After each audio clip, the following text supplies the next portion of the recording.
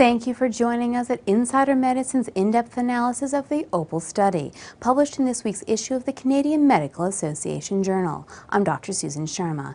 It does not appear to be beneficial and may even be harmful for paramedics to perform advanced life support techniques on trauma patients, rather than waiting for these techniques to be performed when the patient reaches the hospital, according to research published today in the Canadian Medical Association Journal.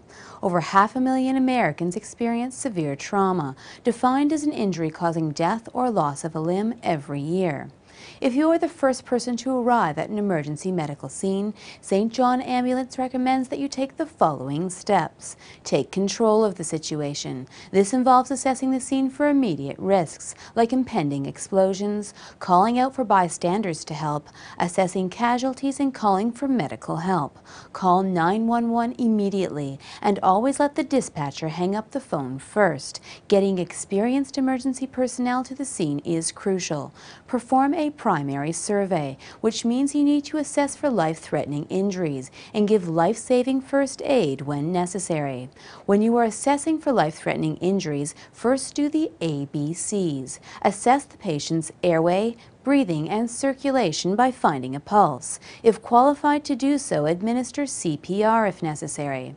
If you are the second to arrive at an accident scene and a first aider has already taken control of the scene, ensure steps 1 through 3 have taken place. Then, ask the person in charge if you can be of any assistance. In many trauma centers, paramedics perform advanced procedures as soon as they reach a severely injured patient, such as inserting an airway tube down the throat and establishing IV access. Some question the value of these practices, arguing that they may actually delay definitive treatment. In the present study, researchers from 17 Canadian hospitals compared the effect of paramedics using advanced techniques such as airway tube insertion and IV placement in 1,500 trauma patients with the effect of using more basic life support techniques, such as using oxygen bags and dressings in about another 1,400 patients before they reached the hospital. While nearly 4 out of 5 patients survived their trauma, advanced techniques did not improve survival rates. In fact, placing a tube in the airway of a patient appeared to raise the risk of death, and the use of advanced techniques in general appeared to raise the risk of death in those with severe head injuries. We had a chance to speak with Dr. Ian Steele, the main medical researcher behind the study, about the results and the implications of the study. The ability to intubate or give IV fluids really didn't make any difference for major trauma patients, so people who have been very badly injured in an urban setting. The second finding is that, in fact, for the most severely injured patients, it might have caused a worse outcome, so that's of some concern.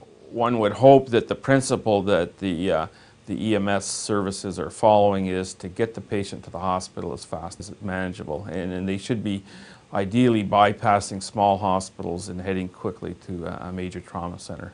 In a related editorial, Dr. Davis, an expert in emergency medicine from San Diego, cautions against concluding that advanced life support in general, or placing an airway into a patient before they reach the hospital in particular, is harmful in all patients. Instead, he recommends attempting to better understand the mechanisms that explain these associations and work towards optimizing pre-hospital support. Given the results of this study, the concept of advanced life support by paramedics in patients who have suffered severe trauma may need to be re-evaluated. If you witness a severe trauma, you should immediately call 911 and be prepared to assist as needed. For Insider Medicine's in-depth analysis of the OPALS study published in this week's issue of the CMAJ, I'm Dr. Susan Sharma.